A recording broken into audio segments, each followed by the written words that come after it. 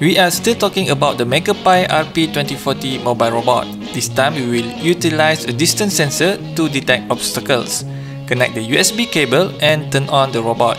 Of course, we need to edit the program, and you can get the SkipPython example code in the Cytron tutorial page. You can uncomment this line to check the distance reading. It seems that the reading is not accurate.